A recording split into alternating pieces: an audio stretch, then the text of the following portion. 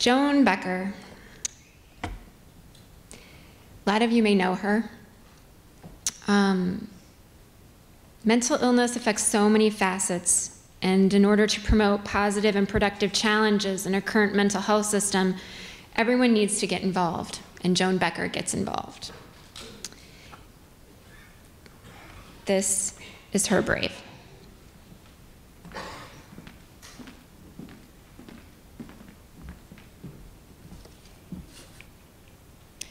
This is my brave. Mark Becker is my son. Mark Becker suffers from mental illness. Mark Becker needed treatment for his mental illness. Mark Becker's lack of treatment resulted in a tragedy. This tragedy resulted in a loss of life. This loss of life resulted in a prison sentence. Once in prison, someone cared enough to diagnose Mark Becker's mental illness. It's called paranoid schizophrenia. Mark Becker began receiving medication for his mental illness. Mark Becker once again knew his mother, his father, and his brothers. Mark Becker agonized over the tragedy that had occurred. Mark Becker began receiving help with his illness, with his anguish, and with his pain from professionals within the prison system. In time, Mark Becker began making music again. He began to play guitar.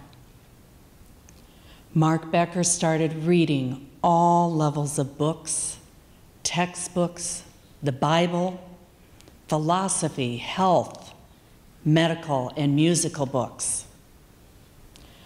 Mark Becker again used his artistic talents to draw and paint, do woodworking, and make baskets. It shouldn't have taken a prison sentence for my son Mark to get a diagnosis and treatment for his illness. This does not have to happen to you. Break down the barriers blocking you from mental health treatment.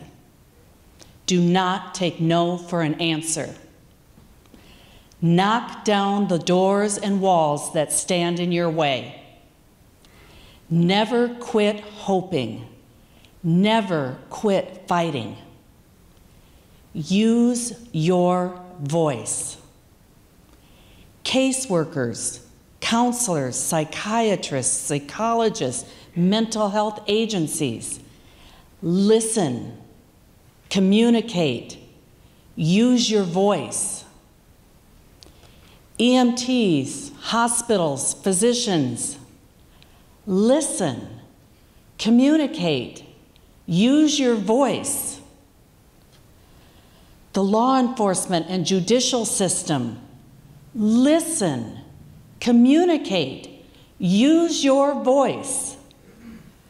Legislators, educators, media, listen, communicate, use your voice. Family members, listen, communicate, use your voice. I will continue to use my voice in the hopes that this story does not become your story.